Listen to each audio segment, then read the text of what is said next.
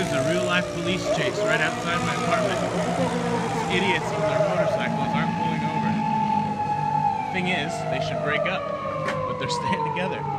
And this is the power of the Japanese police. They just follow them, blah, blah, blah, and wake everybody up. I'd ram them. Okay, maybe that's going too far. I'm sorry, it's so dark.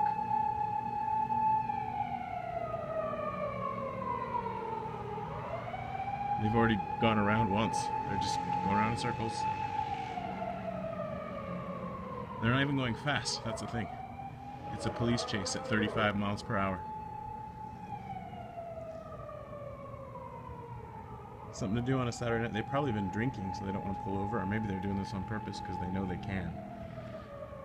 I will say I have a good friend who's a policeman, so some of them are really good dudes, but I was once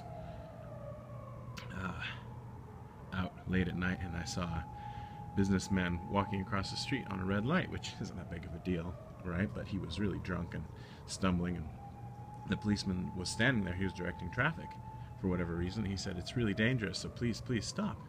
And the businessman literally walked up to the policeman, shoved him, like really strongly shoved him, and kept walking. So not only did he jaywalk, he literally assaulted a police officer.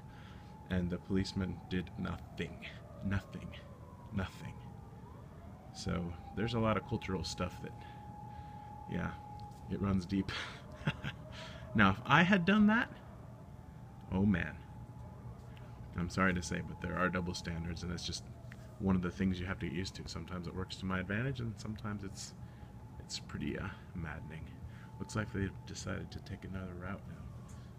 I'm very curious about what these people are thinking, but I'm really sorry that I don't have better lighting, but you get the point. I was just taking a break from cleaning and playing some Androdunos and some Hyperdual, and I heard the sirens, and I usually ignore that, but then I heard them saying pull over, you know, and that's unusual. So I came out and that's what I saw. So I guess they're gone now. Thanks for watching.